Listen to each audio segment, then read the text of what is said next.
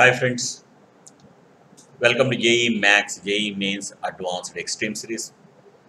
This is season number 2 of JEE MAX. Actually in season number 2, we are completely concentrating on a particular topic which is very useful for JEE Mains and Advanced examination of that complex number series 1. So far successfully we have completed 18 lessons of the complex numbers. And every minute part of the complex numbers that I have been providing with these videos, please don't forget to check the description. There I am providing very good important lessons, links of our previous videos and assignments and tests also for practice. Please don't forget to press the bell icon for getting the new notifications of our series. This is lesson number 19 of the complex numbers. So far successfully we have completed 18 lessons of the complex numbers, and through this lesson number 18 we are just concentrating the standard loci of the complex numbers in the organic plane, because in competitive examinations nowadays they are asking very good questions based on the locus of the locus problems. After that, if you are master these standard loci, then you will understand, okay, what kind of pictures with the help of the given relations we can imagine on the organic plane very easily without solving anything on paper. But the situation demands, anyhow, that is a different story. We can derive the equations, but without putting anything on paper, with the help of this information, you can understand, okay, whenever the complex number satisfies this kind of relations, these locus may be appeared. Of that, here I am giving some of the important information. That means, number 1, if Z is a variable point in the organic plane such that argument of Z is equal to theta, then locus of Z is a straight line excluding origin. This already I told. Because suppose this is the organic plane and this is the point given for you.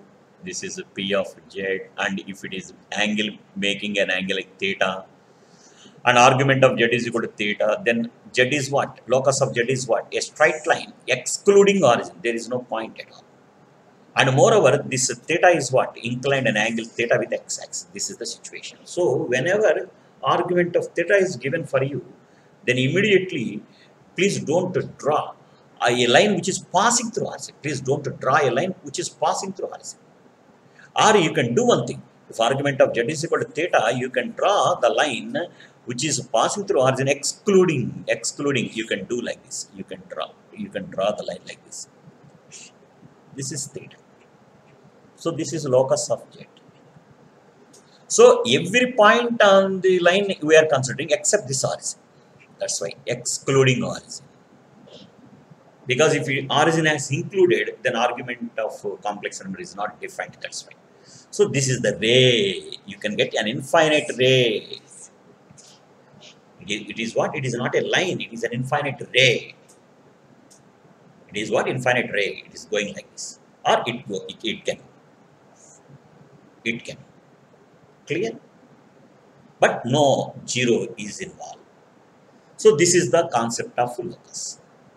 Now coming to the second one. If Z is a variable point and Z1 is a fixed point on the organic plane, such that argument of Z minus Z1 is equal to theta, then locus of Z is again, as I said just now, it is what? A straight line which includes an angle theta with x-axis. Note that Z1 excluded from the point.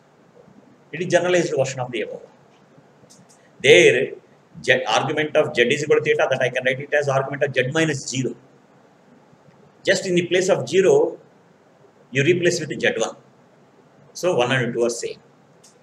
There in Z minus 0, origin is excluded, whereas in Z minus Z1, Z1 is excluded.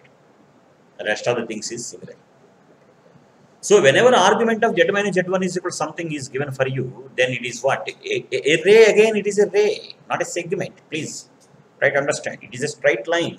Actually I can say this is a ray, infinite ray. Excluding the point Z1. Excluding the point Z1. This you have to concentrate. Now coming to the third one. If Z is a variable point and Z1 and Z2 are the two fixed points in the organic plane, then of that first one. If distance between Z and Z1 and Z and Z2 are equal, that means if this is a point A, Z1 is given for you, this is the point B, Z2 is given for you. and a point is such that the distance between these two are equal. This is equal, and this is the point such that the distance between these 2 points are equal. This is the point such that the distance between these 2 points are equal. That this is the point such that the distance between these 2 points are equal. The locus of all these points is nothing but the perpendicular bisector of these 2 points. So it is what? A perpendicular bisector. Because the same thing we have derived in our coordinate geometry also. The same thing here I am representing in complex numbers. So whenever mod of z minus z1 is equal to mod of z minus z2, then locus of z is what? A perpendicular bisector. Similarly, if PA plus PB is equal to some constant where that constant is not equal to z1 and z2, then locus is what? Ellipse. That already, that you know it well. PA plus P, PS1 PS plus PS2, or PA plus PB, where A and B are the what is called vertices of the ellipse. Then the locus of Z is what? An ellipse. Several times questions were repeated. When a PA plus PB is equal to constant and that constant is not equal to the distance between the 2 points, then the locus of Z is what? Ellipse. Similarly, when PA plus PB is equal to AB, that means distance between the point, then it is what? A line segment joining Z1 and Z2. Not the infinite ray, it is what? A line segment. Whereas in previous locuses, it is what? Infinite ray. Whereas here, it is a line segment, only that part. See, this is called a line. It is infinite ray, where this is called segment. This is called what? Segment.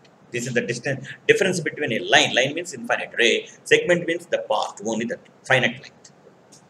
Similarly, mod of z minus z1 minus mod of z minus z2 is equal to mod of z1 minus z2. Then line, it is the line segment joining z1, z2. But z is not lie between z1 and z2.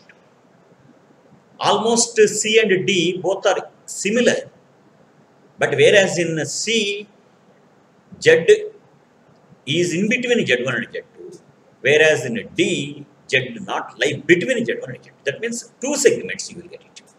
That means the point like this. This is suppose Z1, this is suppose Z2, this is suppose Z. Exclude this point, you consider this line. That means you are getting a line with some hole in between them. Now coming to E. Similarly, difference between the distances is equal to constant, and that constant is not equal to distance between the 2 points, then locus of Z is the hyperbola, just like the definition of ellipse, it is the hyperbola. And sum of the squares of the distances are equal, then the locus is what? A circle, that already we derived. There is called extremity, is circle at which Z1 and Z2 are extremities as diameter. And moreover, whenever distance between one point is k times distance between another 2 points, where k not equal to 1, then locus of Z is a circle. This is also very, very important. Similarly, whenever argument of Z minus Z1 by argument of Z minus Z2 is equal to alpha, that means it is like this. This is BZ, and this is AZ1, and this is BZ2, and this is the angle theta or alpha. Whenever this is given for you, then it is what? A segment of circle. So that means the situation is like this. So some point here, that means here it is like this. So you are getting some arc, the segment that you are getting. Based on the angle, we can get the below arc or above arc. That is a different story that I will explain in the coming. If that argument is plus or minus pi by 2, then locus of circle is Z1 and Z2 as extremities of the diameter. Okay. So please practice. These are the most important locus problems in the complex numbers.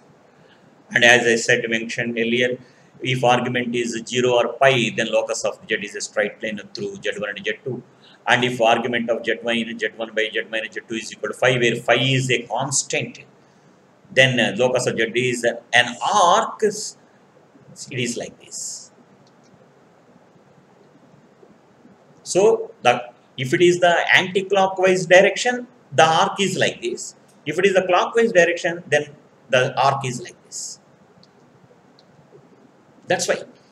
So based on this angle, based on the direction, the situation is like this. So why I am very much interested on these particular diagrams, because if you are good at these particular diagrams, locus of the problems, if you are imagining these kind of diagrams on screen, then problems are very easy for you.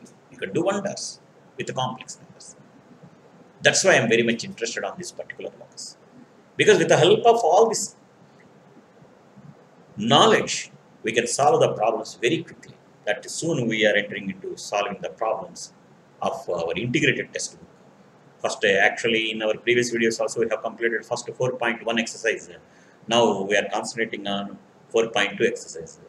And in 4.2 exercise, several problems are very, very important. They are very useful for JEE mains and advanced examinations also. That knowledge is very, very helpful for you. So my friends, you please utilize this opportunity, and with the help of this locus, imagine the nature of the curves. And if you are understanding the behavior of the curves on paper, in the organed plane, you can solve the problems very quickly.